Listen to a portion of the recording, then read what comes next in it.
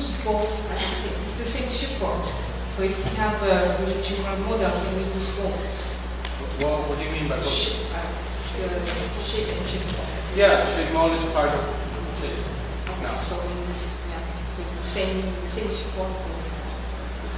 Okay, so we have few talks, several talks on binary theory, then we have coffee, then 1 hour discussion when we solve everything. Hello everybody, can you hear me at the end of the room? Yes? Okay. So, my name is Martin Huarte. For those of you who don't remember me, I have a picture. Ah, there we go. So, that's me, and this, you can identify me really clearly with the shiny cast.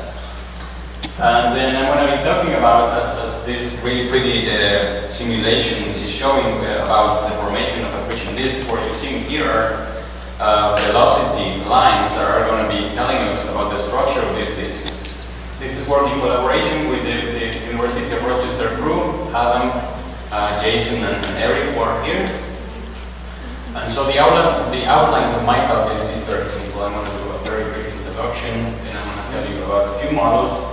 I'm sorry if I don't mention yours. It's just about because of time constraints. Then I'm going to tell you about our model, the conditions and results, and then some final comments. Okay, so this is the system we want to study. We have 2 stars. One of them is an asymptotic giant branch, and it's going to be emitting a wind in all directions. And we're going to have a smaller companion. Now what I'm showing you in this panel is the flow structure, so you can see how lines are going to be pulled towards the accretion line, towards the secondary, and then the lines are going to be coming here, and eventually they're going to meet at the stagnation point. That's where the flow is going to get to the minimum velocity. From that point on, some material is going to go towards the secondary, and some material is going to go away from it. Now this is the simple Pondy Hall picture as I'm going to tell you in a moment. That's not the case in our simulations, because we are rotating. We have to account for the motion of the stars. Okay, now as for the gravitational configuration of the system, we have the 2 stars and we have these 5 divergent points, and the system we're studying are binaries in which we are away from the Roche surface, so there's not going to be any overflow. Now for the physics, this very interesting paper by Noah, and he puts together the basic ingredients you need to form a disk. So basically you need to have the ratio of specific angular momenta of the accreted material and also of material that is orbiting. You need to have the separation. The separation is key for this process, the separation of the stars. Then also the relative velocity between the wind and the orbital velocity of the accreting star. So those are the basic ingredients you need. Now, there's not too many numerical studies, and the questions it's an old problem, and some of the interesting questions that we are still to follow or to find answers for are, what was the accretion limit if we keep separating the stars, and also what kind of accretion we're going to get with respect to the bonding coil. And this is because the bonding coil we know really well. It's well characterized, so if we can compare against it, then we will know something concrete. What I'm showing you here is the boundary radius, and this just literally means it's the surface where the secondary dominates the gravitational field of the flow. I'm going to tell you about 2 models, numerical models, just because they are very relevant and very interesting. So this is one of them. This was a 3D study in SPH. And then here you have the star. This is the simulation was centered in the center of mass, so they follow the stars rotating. Here is the AGV that is launching this wind in every direction. Here is the accretor. You can see the accretion disk forming and this spiral. This spiral is produced by the secondary. We saw in the morning very pretty simulations that also show that. And so these guys found that they found stable disks, and that there were some susceptibility to these warping stabilities that I was asking about earlier in the morning. But this was a very interesting, very complete study, and they put also quite a bit of effort in following the dust component of the HB wind. Now this is another study. This is more recent. This is a jump of about 11 11 years. This is a 2D study. Now we're seeing on the primary. We're not seeing the stars with respect to the center of mass in this case. And then these guys also inspected what happened if you were changing the separation between the stars. And so just to give you an example of what they explored, here you see in orbit. So this is after one orbit, after two, after three, etc. And each column is going to represent a different separation, 10, 20, 30, and 40 astronomical units. And as you can see, the effect on the disk is very, very big. But especially what they're doing, they are increasing the area of acceleration of the wind. And this is very important because their observations show that the wind has an acceleration mechanism for which is more relevant within the range of 10 astronomical units. Okay, so now I'm going to tell you our model. This was published recently in the monthly notices. The code we use is Astroverse, so don't miss Alan's talk. It's 2 after mine. He's going to be talking about the code extensively. And so this is our model. So the AX star is far out of our grid. Our grid is going to rotate, so in a rotating frame with secondary. And so in all the phases that have an arrow pointing in, we're putting the wind conditions, and the rest of the phases, the wind comes out of the box. So basically, we're simulating how, as we move, we're capturing or we're seeing all the wind that is around. And the secondary is in the center, is going to be pulling the material, so we're going to be able to follow how this is being formed. We're going to have a circular orbit, and we have a nested grid in this case to capture the strongest, the fastest orbits in the center. As for the conditions, we have a primary with 1.5 solar masses, the secondary has 1 solar mass, and we explore these 3 separations. And we found very interesting results, which I'm going to disclose or tell you about right now. So what I'm going to show you now is a couple of simulations, sorry, a couple of movies. Here you're going to see the orbital plane, so you're seeing the stars rotating this way. And then this is a transversal plane, the stars are going to be going towards you. And you're going to see the center is right there, there's the secondary. Here you can see the wind entering, this is the initial condition. You can see that those little arrows represent the velocity, and you can see how the wind is going. Now this is, I'm supposed to click. There we go. Okay. Thank you. So now you can see the formation of the disk. Something very interesting that you could not see with the SPH is the shocks. Here we can see this big shock that is forming as the disk is moving around. Here we can see the structure of the disk. I'm going to show you a different plot in a minute. We can see the structure of the velocity field. We can see the size of the disk. This is the time in orbits. These are orbits in the of the binary, not of the internal material. Now, can you click again? This. So this is the same movie, but I'm showing you zoom versions here of the same process, so you can see have a better look. So this is just getting in. Look at those strange wiggles we found, and you can see the velocity, how it's going towards the accreting particle. You can see the disk forming. You can see how it's supersonic. It's very close to the Keplerian. That's it. Okay, so now this is a steady plot of this situation. So in colors, I'm showing you different densities. So red is denser than black, blue, the other way around. Black is denser than red, red is denser than blue. So as you're going out, the density is decreasing. That's what I'm showing you here. Now the different lines, either if you have dots or continuous lines, they're going to tell you about time. So what you can see is we have 3 lines here, and they are very similar. That means that the disk once it forms, then it doesn't change too much in structure. Only the initial part, which is this, is going to be different. But once the disk is formed, it maintains its structure. Now, on this other side, I'm showing you a lateral view of the disk. This is a comparison between the 15 and the 20.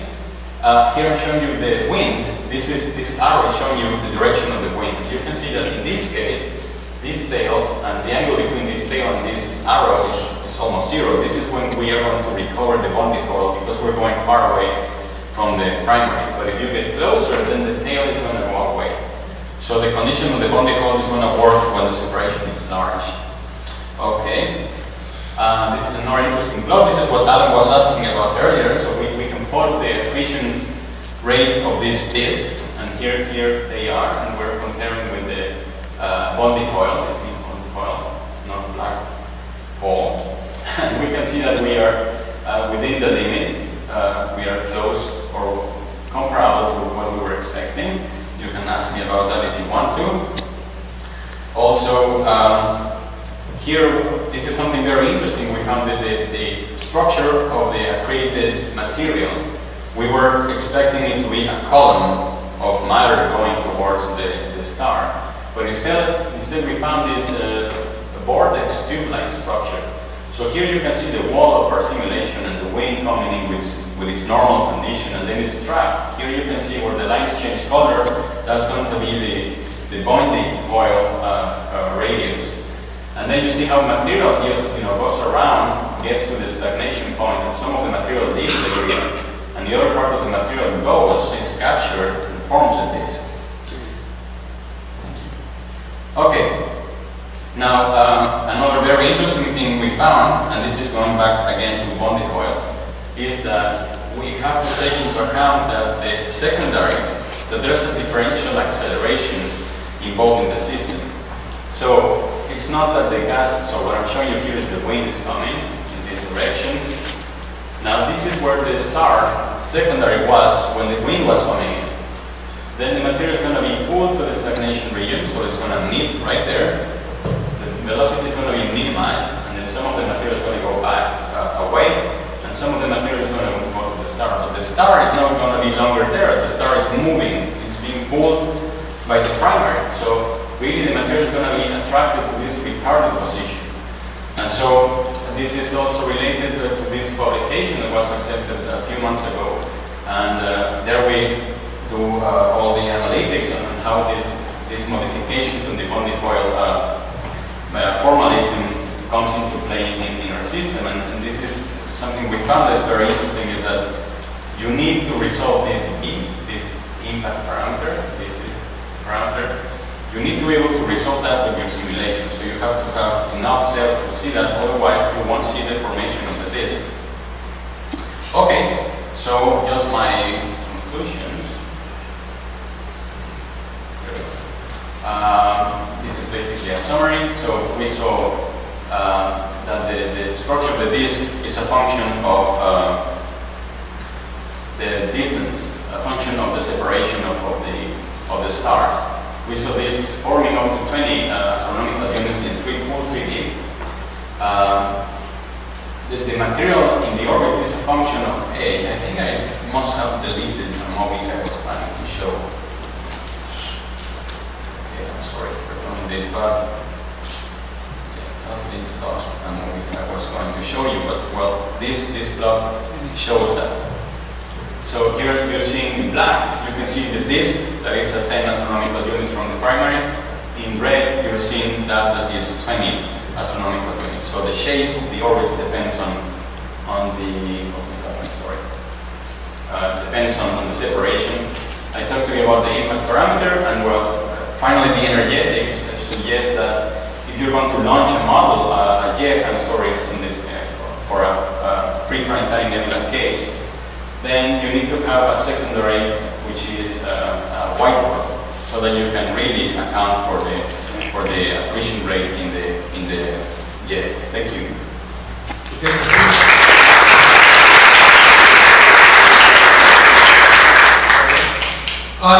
In my list of comments to speakers, your last slide better be your summary, not thank you. Many people thank you when we thank each other. It's very nice. But I think the summary, this should be the last, so we have time to read and find all the mistakes. Yes? Nice talk. Thank you. Could you tell me what determines the thickness of the disk? Is the thickness determined by the thermal energies or by entropy at the base of the outflow? What is the thickness of the disk determined by physics? Well, it's a good question. I think it's gravity. I would say the gravitational influence of the secondary is going to dominate what's happening there more than heat. Though for this simulation, when I showed the initial conditions, we were using an isothermal equation of state. So what we found as we were separating the stars was that the disk was getting thinner and thinner. So what was changing in that case was we were changing the angular momentum of the system. So I guess it's a combination of the angular momentum, total angular momentum of the system, and the relative velocity of the wind and the orbit of the secondary. Well, the sound speed is also maybe the vertical. For the thickness? Yeah, sound speed. Of the gas. Because yeah, the dominant, the gravitational force is primarily radial. So the thickness is going to be determined mostly, I think, by the sound speed. But there's something called the disk material. Yeah, I mean. If you have an adiabatic thing, you can sometimes not even form a disk. So Right. you need some kind of Cooling, yeah. Go ahead. Yeah, so I'm a little bit puzzled by your very last line there. It says you're quoting a mass loss rate of 5 times 10 to minus 4 solar masses per year in post-AGV jets. I don't think this applies in general. It may apply to a few extreme objects. I'm not hearing you answer. Sorry. You're saying that your energetic argument is based on the fact that you're estimating jet mass losses of 5 times 10 to the minus 4 solar masses per year based on that reference. I think that number is way too high except for the extreme objects. In most pre-planetary, the mass loss rates are 2 orders of magnitude lower in the jets. Okay, so we should not. I mean, this is like an AGV mass loss, wind mass loss rate. This is not a post-AGV jet mass loss I mean, this is not this would be one estimate for the accretion rate, not the mass loss rate, but the accretion rate. Right, that's what we're seeing towards. Yeah, so it's like, yeah, this for this the highest power BRR jets. This number I think is coming from the accretion rates that you would need, and what you're saying basically is that the accretion rates you're getting are, I mean, the main point is that the accretion rates from the BHL are 2 orders of magnitude below what that sample would require. Yes. Yeah, so that's basically the point. For the PNE, not a problem. This is not as much of a problem, but for the PPNE, that's the thing. So that really, I think, for the accretion rates. Actually, I'll be talking a bit more about that in my own talks.